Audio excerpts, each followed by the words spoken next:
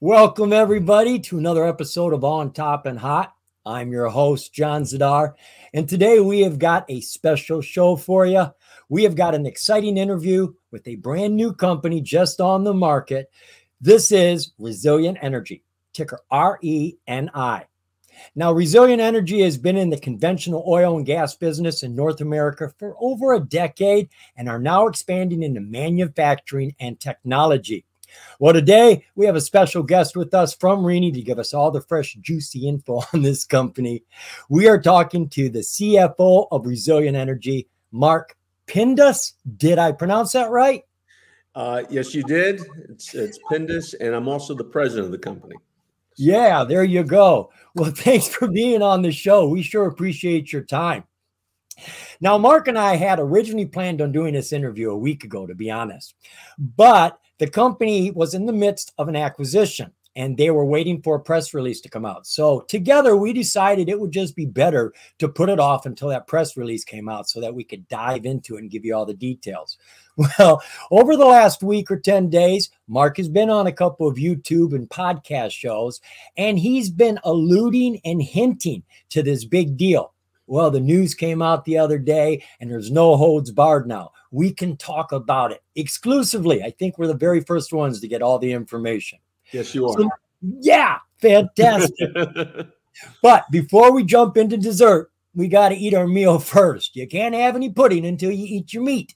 There's a song like that, I think. Was it Pink Floyd? Was it? Yes, it was Pink Floyd. I knew you'd know. We're about the same age. Yeah, I guess I'm stating myself. Yeah, I'm wondering how many of the viewers know the song at all. So before we jump into that, why don't we just start off at the beginning? Give us a little information about the company, where it's coming from, how you got involved with the company, and tell us about your partner, Mr. Bianco, as well. Sure, glad to. Resilient Energy came out of the old Three Forks Inc. company. It's just a name change. It's the same company, and they were involved in various oil and gas projects. I had worked with that company and had left them, I guess it's now 10 years ago. And about 3 or 4 years ago, they came back to me, and when oil crashed, they were falling a little bit on hard times, and they needed to put things back together, and they were asking if I could do that. So I reached out to my friend, who's an investment banker by training with a lot of experience in the oil and gas field, John Bianco, who serves as our CEO. Okay. And we looked at the company, and we thought this was a great company to rebuild. It had a great platform, good shareholder base. Yep. Had done some good things in the past. So we took them over, and we decided they were always, they had been reporting for a long time, but they were not trading. So we decided to get the ticker symbol going, which took a while. Yeah, I heard you had some fun with FINRA on that. Just getting your ticker took virtually a year, something like that. More than that. It was unusual for a lot of reasons, not our fault. Right. It turned out that there was a huge backlog at FINRA. COVID actually interfered a little bit because even FINRA, they had people working from home, and it wasn't efficient at all. Right. But, you know, in the end, they finally did right by us, as I said, and we got our ticker symbol.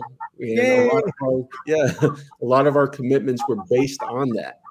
So, you know, this is making 2024 really our launch year. And we came on the market September of 2023. That's probably correct. It was, last quarter, end of third quarter last year. Okay.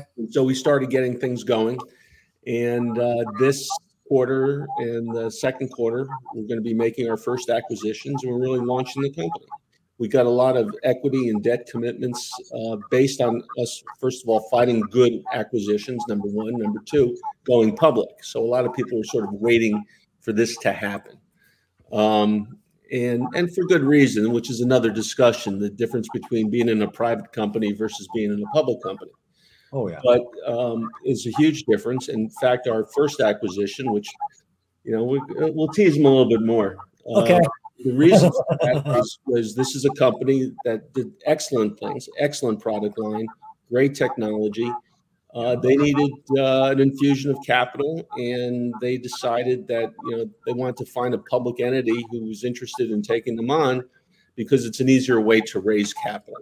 Oh yeah, and that's we thought it would be a big mix, not only because they would have they'd be giving Resilient a separate revenue stream separate from oil and gas, but we can expand this company into the energy markets, because a lot of people might not know this, but this technology is used to inspect oil fields, pipelines, and so forth. It's a much more efficient, cost-effective way than the old way. So whenever you're ready, I can talk about what that is. Well, I'll tell you what, I was going to talk oil, but we can talk oil. That's no problem. But let's talk about this deal, because we're right on the fringe of it. You are teasing everybody, and I don't think they have any more patience to wait. So let's just jump in there and tell them what you've done. I am excited about this. Okay. Well, on Wednesday, we issued a press release announcing that we signed a letter of intent to buy Challenger Aerospace. Right. That puts us in the drone business. Their technology, yes, drones. Yes, drones. Everyone's talking AI, but drones is another area of technology that's very hot. Oh, it's very hot. We don't even know everything we're going to do with them yet. No, it's basically up to our own imagination, and then we give the assignments to the engineers, and they try to fit it into what's going on in our crazy minds. But this is a company that's been around for a while. They needed that infusion of capital. We've started already helping them already with some capital infusions. We haven't completed that initial infusion. There's still some things to go through before the acquisition is complete, which we hope to finish in the next few weeks. Okay. And when we do that, we will file an 8K and we'll do all that kind of work. But the process has already started. We're very excited about this company, and that's all I can tell you. We're in the drone business. So. Now, did they have a facility? Their facility is in Nevada. Okay. We have been looking to move them. We've been looking at Florida. The reason is this company is going to be growing, and there's better opportunities to attract labor in Florida. I don't know if people realize this, but Florida has a lot. There's a lot of aerospace in Florida already. Oh yeah. So, well, yeah, and in a lot of areas. So the opportunity to find personnel in that state is a little bit better than in Nevada at this point. I was reading about Challenger, and it was interesting. When we think of drones, we only think of flying drones. When this company has got drones for the ground, tanks they have boats that go on the water, probably going to push into submarines. I mean, drones are not just for the air, and this company has got nautical, surface, and aerial drones. Yes, they do.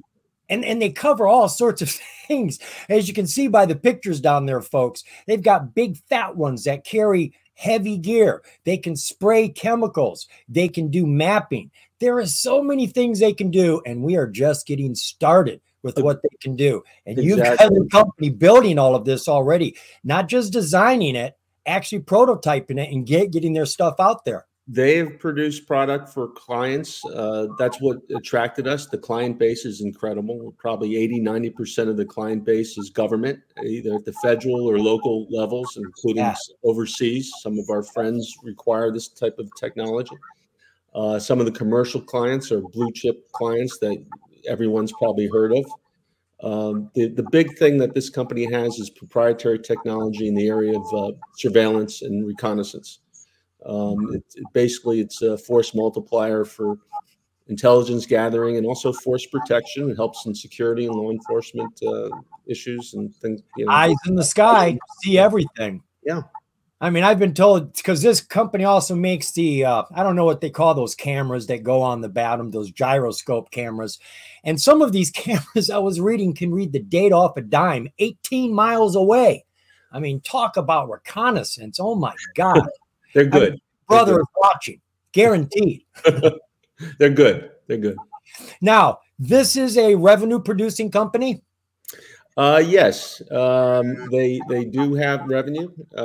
They've had revenue. That, like I said, they had needed a capital infusion. They had to go through some readjustments. So they had a couple down years, which created the opportunity for us. But they have over $3 million in orders now. The orders are still coming in, more inquiries. It's sort of they have a good base to start from, but we're launching them sort of a relaunch type of activity. So. Right. Okay. Now these contracts all come with the company. Everything they've got, all their assets, all the business. You're just picking it up where we have it now. Yeah, we're going to have it. Yes. And you say in a couple of weeks this should be closed. I would say the next 2 to 3 weeks. Oh wow. That's a catalyst, folks. We're hoping. Things are moving along nicely, and we hope that's when we can complete all the paperwork that needs to be completed. Now, on the fringe, because you're making a deal here, you've got a great share structure, roughly 20 million outstanding, somewhere between 5 and 6 million in the float, which is really great. But obviously, a company that's starting making acquisitions, you use those shares. You've got, what is it, 100 million authorized? Yes. So you've got shares that you can use as currency for deals and things like that. How much do you expect the share structure to change with these deals that you're going to be making? Well, like all companies, it will change. I really don't know to what extent. We like to keep the outstanding shares low. We don't want to be a penny stock forever. We don't either. People tend to overuse the stock as currency, and the more you put out there, the less valuable it is. That's right. So you have to be judicious in your use of that type of way to acquire companies. We'll do it like everyone else, but we're going to try to be conservative about it and make sure we keep the outstanding shares and commensurate with the size of the company. You'll probably be working more with restricted shares with lockup periods and things. Absolutely. Absolutely. Right. Okay. Yeah. And the one question I don't have to ask your company, any plans of a reverse split? We've had a lot of those in the last couple of years. None. But None. No, of course you don't. Not at this point of the game. None. All right. So let's back up a little bit. You were saying that, and you had hinted that these drones can be used in the oil sector. Sure. And I have read a lot about that, how they use them for security and all sorts of other things. The agriculture use them. There is just so many different things. So you do have some overlapping with your drones and your oil. Yeah. Now, the oil is your primary focus. Yes. Production oil here in North America, oil fields that have been producing for a long time, making revenues. You're going to step in, get those 3, 5, 30 oil rigs and bring your special technology to help them produce more oil. So you're stepping into another business that is already generating revenue. Yes. Basically, that's it. We have probably the lowest cost model out there. We buy production that we can increase from existing wells by adding technologies or reinvigorating wells or working them over. And usually the properties we like also have proven undeveloped sites on the property where we can drill new wells. Okay. Get the value of the property up quickly. So, we also look at traditional plays that are low cost, low maintenance, which means vertical plays as opposed to horizontal drilling, which is more expensive. We don't do the tight oil or deep shale. They tend to be sites that are under 7,000 feet. Keep it simple. Keep it simple. Keep it simple because, the price of oil is set in the marketplace. And if you have a lower cost operation, your margins are going to be bigger. Right. And the big shale producers, at $70, $60 a barrel, they don't really make money. Their costs are too high. Mm-hmm. The ones that do make money, it's very little. But, we would make money at, $35 a barrel because our model is that much better, we think. Right. Do you have your eye on any properties? for oil? We're looking at 3 properties right now that are very exciting. We hope to announce that an acquisition there, hopefully in the next 6 weeks or so. Yeah. Can you tell us what states they're in? Are they all in the U.S.? They are all, well, 2 of the 3 are in the U.S. These properties would be in Louisiana. So Louisiana. Yeah. I thought I heard you mention on one of your other broadcasts, Texas. We are looking at some properties in Texas, but those might come later. I think the properties we're looking at in Louisiana came to the top of the pile. So excellent. Excellent. So the fact that your business is focusing on businesses that already are generating revenues, you should be in revenues by next quarter. We should see something on the books. Yes, I would think so. Yes, that's what our plan is. So we stay according to schedule. We'll see revenues in second quarter. Yeah. Got any ideas how many zeros we'll be looking at? I don't want to speculate. Fair enough. We got an open book on a lot of topics here. That's okay. Speculation is a little dangerous. People like to hold you to these things. So exactly. You know. Yeah, it's just best not to say it.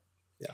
So being an insider, you know everything that's going on. You know what we have the right to know. Is there anything that I haven't brought up that you can share with us? Well, you know, the character of this company's changed. It was just oil and gas. And we looked at the marketplace, and those markets, as we know, are volatile, and they're changing. Yes. So to be fair to our shareholders, we have to broaden our sights.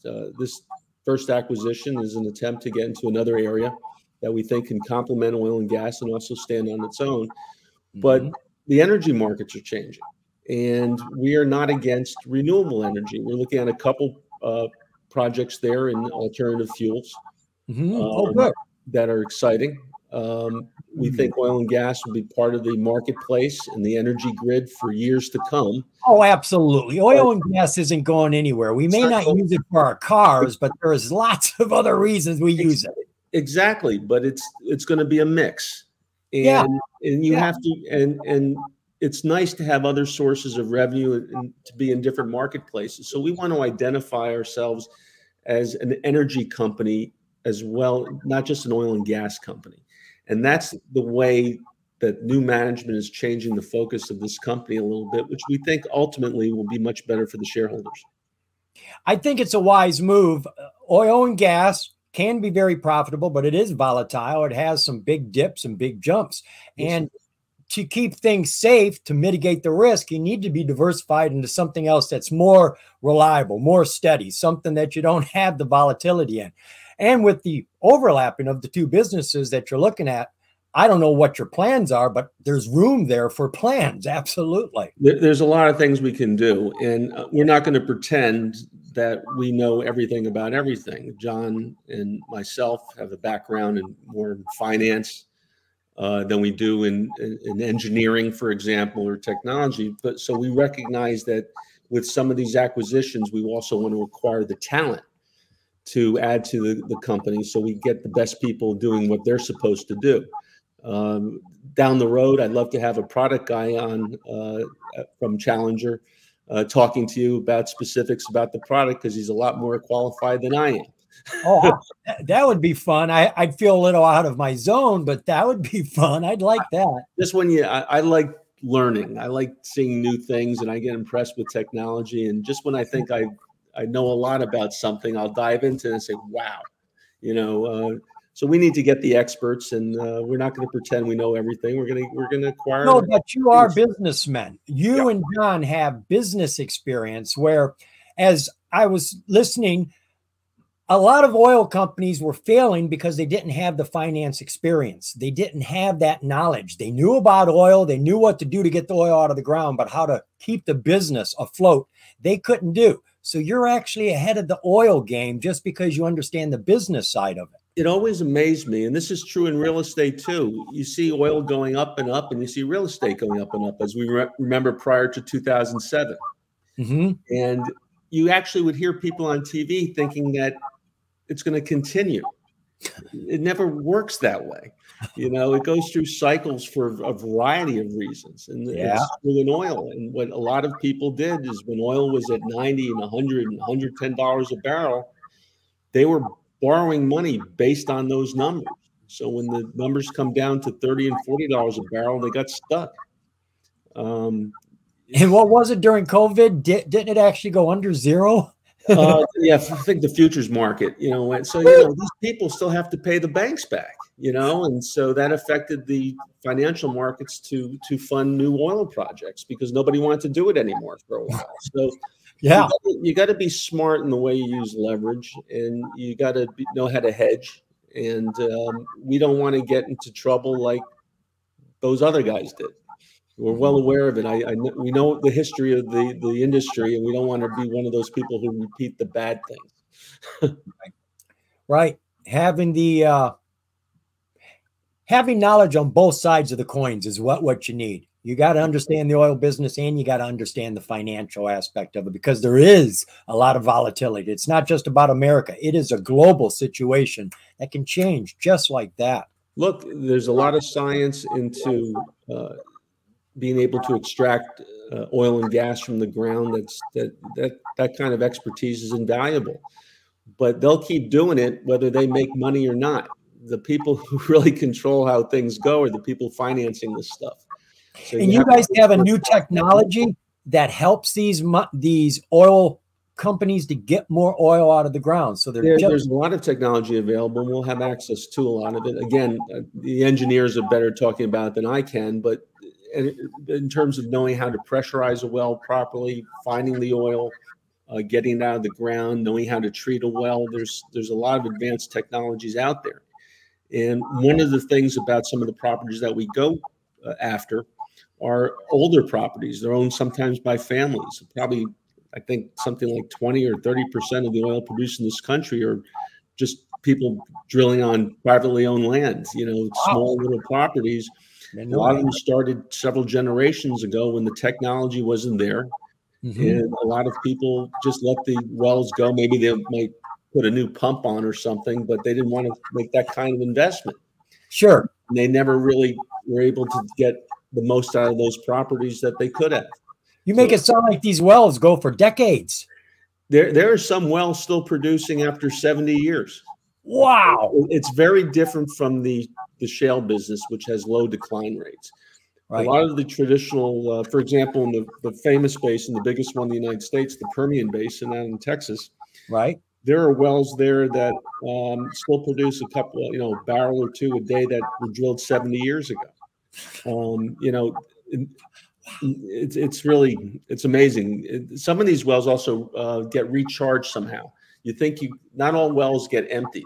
Some get refed, believe it or not, and that's what keeps the pumps going sometimes. Sure, like a lake with streams and rivers. If there's some rains in the mountains, the lake fills up. Yeah, but these wells keep producing. They don't cost much to maintain once you get them going.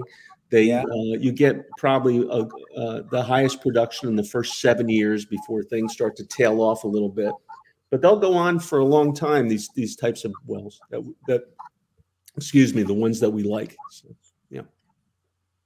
Well, it sounds like we've got things moving in the right direction that are supposed to be happening in a very short period of time here. The share structure is awesome. I love a low float. Yes. You've got a low float right now. Don't know how long it's going to last, but your low float will change when your company's getting bigger. So it's all going to be proportionate. So I'm looking forward to this. Yeah, it's going to be commensurate with the size of the company. We're just not going to throw shares out into the marketplace for no reason. So yeah, it'll be under control. Yeah, that is one of the nice things about you just coming onto the market. There's a lot of companies that are struggling to keep their heads above water, and the only thing they can do is throw more shares on the market.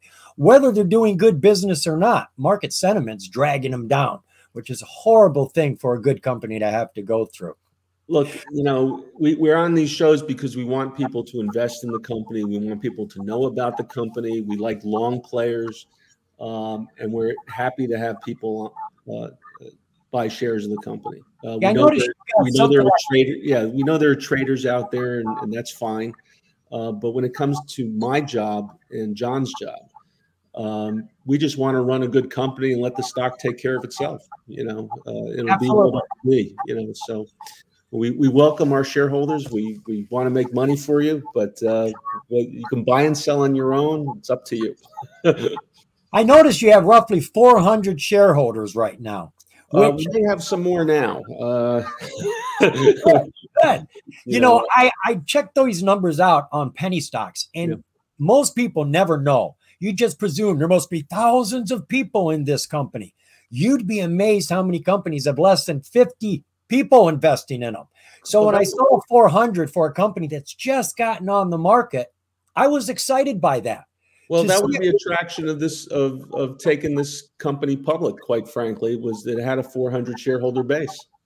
You have to have a minimum, as you know, you have to have a minimum amount of shareholders to bring it on the market. And even if that wasn't required, it's a good thing to have because you want to create a shareholder base in a public market. So there is trading. So there is activity in the stock. Right.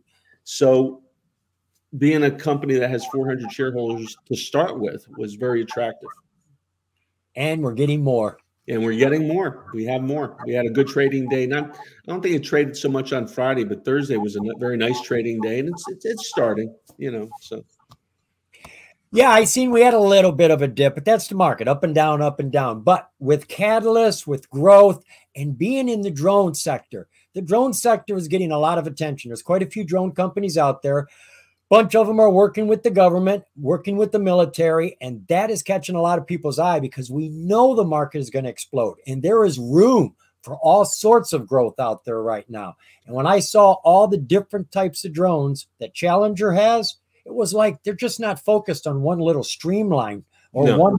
No, they've got a variety of drones that do all sorts of things, look different, are different sizes. They got one that goes 75 miles an hour, and it's the size of a pelican. It's like, for God's sake, that thing's pregnant. How can it go 75 miles per hour? So it's exciting to see a new drone company coming onto the market that's already established with products. It's got nowhere to go but up. It's a drone company. No pun intended, right? No pun intended. But no, we're buying properties and we're making acquisitions that are going to give the company value, and we make money. Stock's going to go up. We lose money, it goes down. So my job is to make sure the company's profitable, and we expect to see that in short order. Sounds like it. Well, I hope when things start moving ahead, you've got more time for us. I would love to have you back on the show. I'm excited to share this company with the investors. New companies are always exciting. We've seen a lot of new IPOs that have come on the market that have really suffered. I mean, it's a horrible thing to see it bounce the first day and drop the next 30. But these are buying opportunities. Companies that have got business. You've got business that you're clicking into that's going to make revenues as soon as you're in. That's what I appreciate. I am looking for companies making money. All this exploration, all this due diligence, that's good. It's necessary. But in this market, I need to be with a company that is growing now. And as I've said before, not to interrupt you, John, but as I've said before, and as you know from looking at some of my other interviews, we do not want to buy anything that won't be profitable in the near term, either profitable right away or, right. You're anxious buy the company or in the next 3 or 4 months or 5 or 6 months. A company that's going to be profitable in 3 or 4 years, we're not interested in. So, very good. So I just want to point that out, that we're looking to get revenue right away. So you heard it, folks. Money fast. That's what we're looking for. Companies that are making revenues, companies that are making acquisitions with established manufacturing. They're already making their products. They've already got customers. They're already selling them. This is real exciting, and I can't wait for it to close so that we can see where you go with this. Well, that's a few weeks away, but it's coming fast. So we have a lot of work to do. Weeks go by like days right now. I mean, I can't believe it is now 2024, and it looks like the end of winter. It's like, didn't we just come into winter? That's what happens when you get old. Time flies. It really does. I agree with you. Thank you for being on the show, Mark. We appreciate all the information you have shared with us. Whenever you want to come back, reach out. I will schedule you in and we will talk to the investors again. Thank you, John. Thank you. Thank you, folks. Remember, you can get more information about Resilient Energy from their website, resilientenergyinc.com. You can also go to their Twitter account, get lots of information. Now would be the time to look at it, folks, before they close this deal. We will see you soon. Remember, folks, the more you know, the more you're going to grow. See ya.